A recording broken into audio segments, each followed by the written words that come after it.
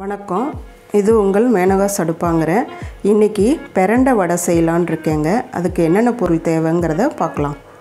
வடை பொரிச்சு எடுக்கிறதுக்கு எண்ணெய், அதுக்கு தேவையான அளவு தண்ணி, பிரண்டைங்க அதை சின்ன சின்னதாக கட் பண்ணி வச்சுருக்கேன். கடலைப்பருப்பும் சிறுபருப்பும் ஊற வச்சு வடிகட்டி வச்சுருக்கேன். வெங்காயம் கட் பண்ணி வச்சுருக்கேன். நமக்கு தேவையான அளவு காரத்துக்கு காஞ்ச மிளகாய், தேவையான அளவு உப்பு, தேவையான அளவு கருவேப்பிலை, தேவையான அளவு பெருங்காயத்தூள், தேவையான அளவு மஞ்சள் பொடி, இஞ்சி பூண்டு பேஸ்ட்டு, இது சோம்பு பொடி தேவையான அளவு. வாங்க இப்போ நிகழ்ச்சிக்குள்ளே போகலாம். இப்போ அடுப்பில் கடாய் வச்சு கொஞ்சம் எண்ணெய் விட்டுக்கணுங்க. இந்த பிரண்டையை வதக்கிறதுக்கு எண்ணெய் சுட்டுக்கிட்டு இருக்குங்க. எண்ணெய் நல்லா காஞ்ச அப்புறம்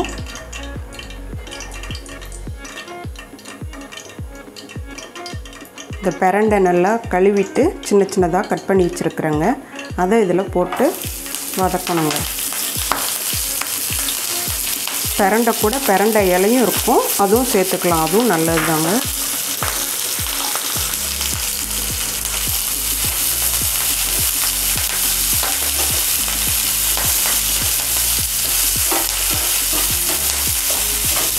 பச்சையாக இருந்தால் கொஞ்சம் அரிக்கிற மாதிரி இருக்குன்னு நினைப்பாங்க சில பேர் பிரண்டை. அதனால தான் கொஞ்சம் எண்ணெயில் விட்டு வதக்கிட்டு நம்ம அதை அரைச்சிக்கிறோம். ஒரு 5 நிமிஷம் வதக்கினோம்னா கொஞ்சம் கலர் மாறும் பொன்னிறமாக. அப்போ எடுத்து ஆற வச்சு நம்ம மிக்சியில் ஒரு ஓட்டி இந்த வடைக்கு எல்லாம் பண்ணுறோம் இல்லைங்களா, அதில் கலந்துக்கிட்டால் போதுங்க.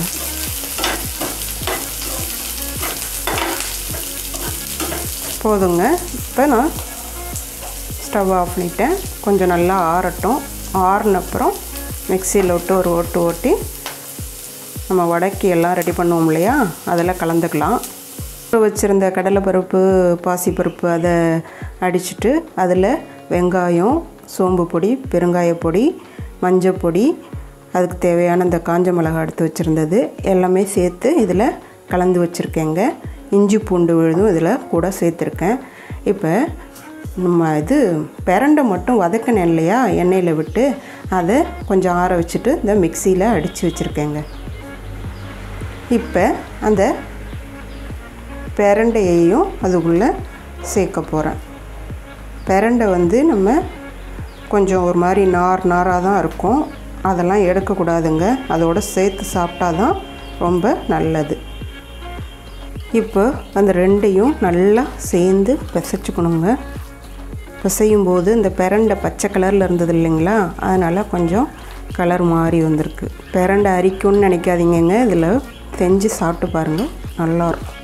இப்போ வடை போடுற பதத்துக்கு இருக்குது. இது மாதிரி நீங்கள் எடுத்துக்கோங்க.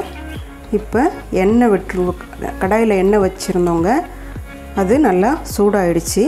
இந்த வடையை மசால் வடை மாதிரி கொஞ்சம் நல்லா நைஸாக தட்டி போடணுங்க. அதை அப்போ தான் மொறு மொறுன்னு நல்லா கிறிஸ்பியாக இருக்கும் சாப்பிட்றதுக்கு.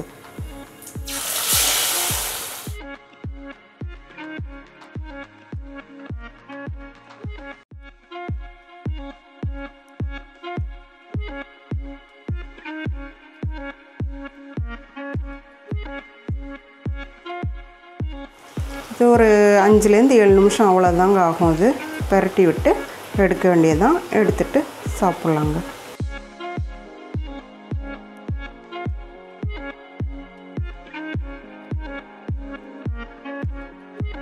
கொஞ்சம் சிம்மில் வச்சுக்கணுங்க. இது இல்லைன்னா ரொம்ப காந்தின மாதிரியான கலர் கொடுக்கும்.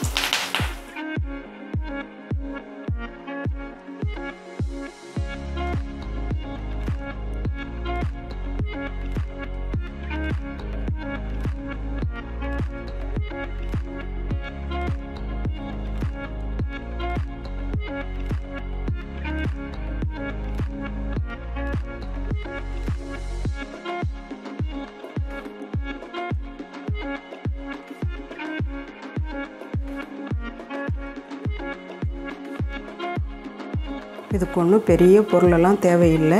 நீங்கள் குழந்தைங்க ஏதாவது திடீர்னு ஸ்நாக்ஸ் எதுவும் கேட்டாக்கா உடனே ஒரு 10 நிமிஷம் ஊற வச்சா போதும். இந்த கடலைப்பருப்பு உடனே செஞ்சு கொடுத்தீங்கன்னா நல்லா சாப்பிடுவாங்கங்க.